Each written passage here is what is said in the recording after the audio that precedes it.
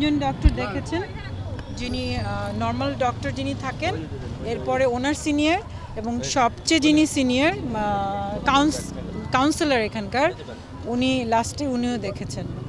তো একই রিপোর্ট দিয়েছেন যে ওনা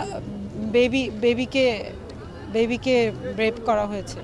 অ্যাকচুয়ালি ওকে স্কুলে নিয়ে যাওয়ার কথা বলা হয়েছে, যেহেতু বাবা তো, এবং আজকে সে গাড়ি বিক্রি করে দিবে লাস্ট টাইম, এই জন্য আমি তাকে যেতে দিয়েছি। যদিও আমরা সেপারেটলি থাকি, বেবি আমার কাছে থাকে, আমি নর্মালি দিতে চাই না, বাট অলওয়েজ আমাকে টর্চার করা হয়, মারধর করা হয়, কিক আউট করে দরজা ভেঙে ঘরে ঢোকা হয়, এগুলো সে করে।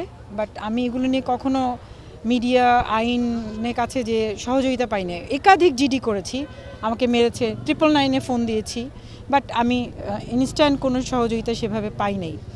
আমি ছবি দেখিয়েছি যে আমাকে মারধর করেছে, এগুলো ভিন্ন বিষয়। বাট আমার বেবি, আমি তাকে ডিভোর্স দেওয়ার পরে আমার বেবি তার কাস্টাডিতে 5-6 মাসের মতো ছিল। দ্যাট টাইম এর আগেও সে আমার বেবিকে ক্ষতি করেছে, একাধিকবার অ্যাবিউজ করেছে। এবং আমার কাছে আসার পরে আমি যখন বললাম, মা তুমি কি মার জন্য কান্না করতা না, তখন সে বলতো হ্যাঁ কান্না করতাম, কারণ রাতে আমার পেটে ব্যথা হতো, তো আবার একদিন স্কুলে বমিও করেছিলাম যাওয়ার সময়। কেন পেটে ব্যথা হতো, পাপা কি করতো? তখনই সে অনেক কান্নাকাটি করলো এবং সে কাঁপছিল। সো আমি তাকে বললো যে পাপাকে কিছু করবা না তো, পাপাকে কিছু করবা না তো? আমি বলেছি যে পাপাকে কেন কিছু করব? আমাকে সে তখন বলে পাপা আমাকে, সরি আই ক্যান এক্সপ্লেইন,